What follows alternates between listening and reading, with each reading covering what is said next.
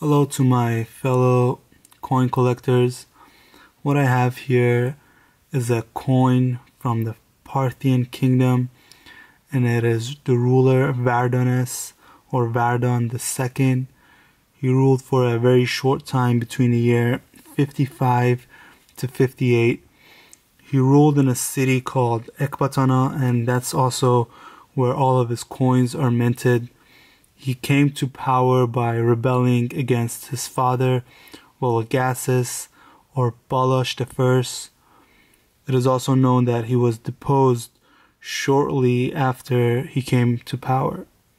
Now on the obverse of the coin, you can see a young king with a short beard and long hair. He's wearing a typical Parthian crown with a loop at the top. And he's also wearing the traditional nomadic Parthian clothing.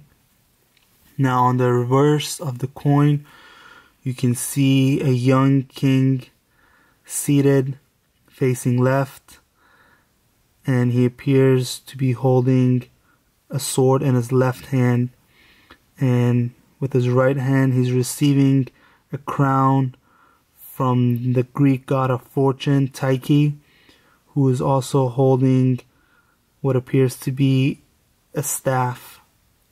Now the Parthian coins have a Greek legend, and the Greek legend goes clockwise and it reads: the King of Kings, Arsekis or Ashk, the name of the first ruler of the Parthian kingdom. The inscription goes on to say, the just, the benefactor, the illustrious, and of course a friend of the Greeks. Let me show you the obverse of the coin again. As I said, not much is known about this king, but if you guys have any more information, please leave me a comment. Also like and subscribe if you like to see me do more coin reviews.